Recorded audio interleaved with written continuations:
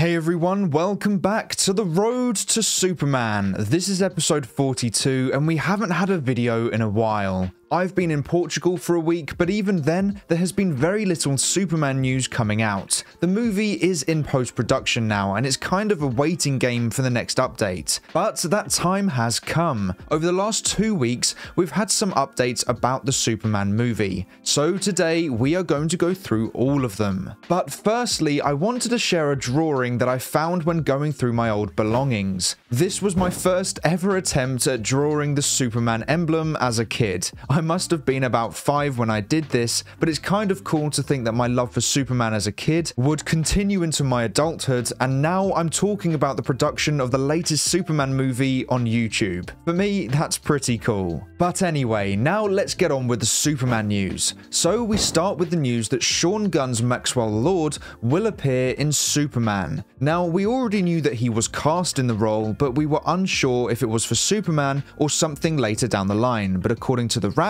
it is for the Superman movie. And I won't lie, I'm not a fan of this casting. I'm not saying he couldn't do a good job, because I think he could, but this also could be the biggest example of nepotism. And I say could rather than is, because I'm willing to give him a fair shot in the role. Maybe he will crush it and James Gunn chose the right person, but if this role feels even slightly off, then it will reek of Gunn choosing his family over who is right for the role. And you don't want that to occur, especially for Maxwell Lord, who should be playing a fairly prominent role in the DCU. It's not like when Sean was playing Weasel or even the character from Guardians of the Galaxy. Maxwell Lord will be controlling the Justice League International in the DCU, or at least in the Superman movie. So you gotta make sure the casting is right. Hopefully James Gunn has cast well, but I guess time will tell. Now, Isabella Merced, who is playing the DCU's Hawkgirl, briefly talks about the suit.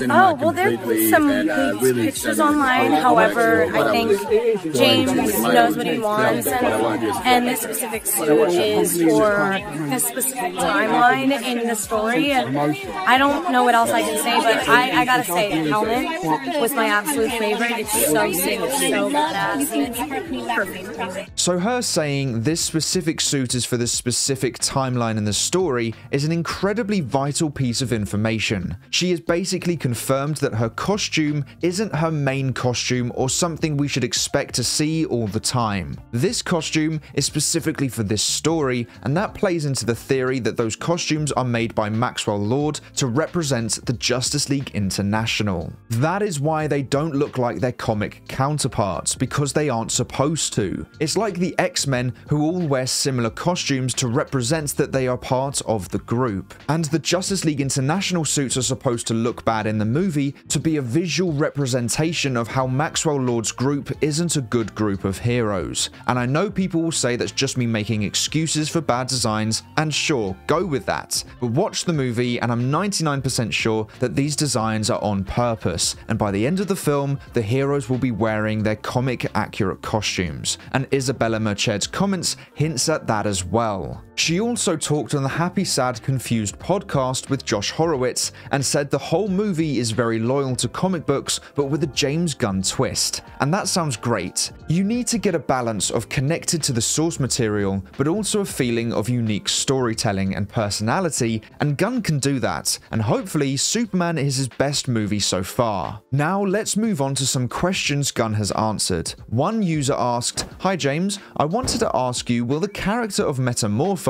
be made 100% in CGI?" And Gunn simply responded with no, and I'm glad about this. I feel CGI has become overused and you lose some personality from certain characters if they're pure CGI, and so I'm glad that Metamorpho won't be 100% CGI. Obviously he will need it at some point when using his powers, but hopefully they use prosthetics for his costume to make him look as real as possible. Now, speaking of CGI, Gunn went very in depth with his next answer. One user asked, "The last few years, overworked and underpaid VFX artists have been forced to work with very tight deadlines, which has led to understandably bad CGI in a lot of big budget movies. Do you plan on taking a different approach with your DC films?" And this is a great question, and Gunn gave an equally good answer, saying, "If you do some research, you'll see my films have always taken a different approach, and I've always given my VFX artist collaborators time to do their jobs properly, and the respect they deserve. And the quality of the VFX in those films is uniformly great because of it, and because my friends at Weta and Framestore and ILM and more are amazingly talented. This is why we wrapped on Superman a year before release, and why they've been hard at work on many shots for months before that. This is why we start heartily editing during the shoot.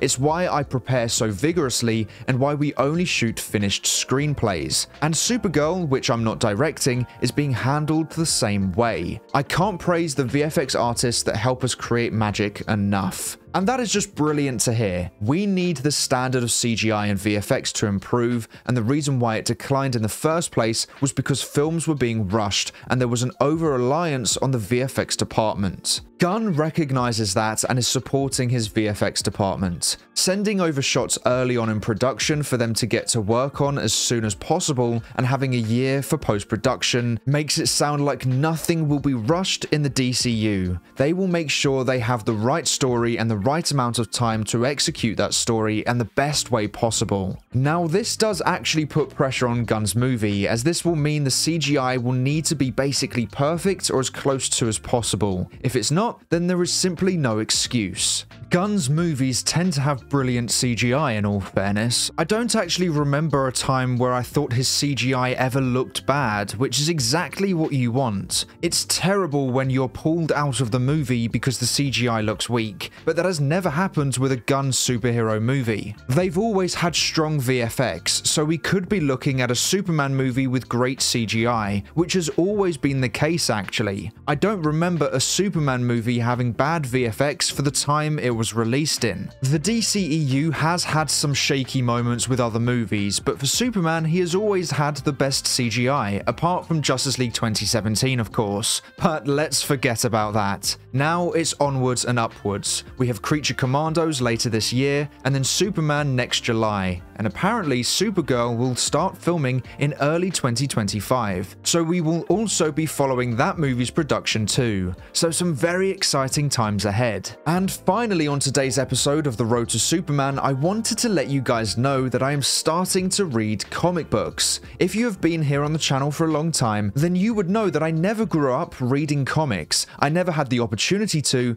and so I've only ever loved DC through movies and TV shows. But one of my mates found a load of his old comic books that he read as a kid and has given quite a few of them to me to read, and a lot of them are Superman comics. So over the next few weeks I shall be reading them and giving my thoughts on them on Twitter. So if you want to know my thoughts on these comics, make sure to go follow me over on Twitter. After reading my first comic, called Superman Luthor's Back Worse Than Ever, I can honestly say that I enjoyed it. As someone who had never read a comic before, I was pleasantly surprised by how much I liked it. The story was great and the art is brilliant, and I'm starting to understand why people enjoy these comics so much. Obviously that is just after one, and I will need to read more to get a better understanding as to how I feel about them, but this is a positive start. So apologies to those of you who recommended me to read comics and for me saying I wasn't interested. Looks like I may have been wrong. I didn't think I could get into them as an adult if I wasn't interested in them as a kid, but maybe I was wrong, so I am sorry about that. But if you guys have any suggestions for other comics to read specifically for DC and ones that may help me with the DCU, feel free to share them in the comments below. Now I've got my foot in the door, it should be easier for me to get into other comics too. But like I said, I will keep you guys up to date with which comic I'm reading and my thoughts on them. But that is all for today's episode of The Road to Superman. Thank you so much for watching. Please make sure to like, subscribe, and turn on post notifications so you never miss an episode. I hope to see you here again soon, so until then, have a great day. Bye!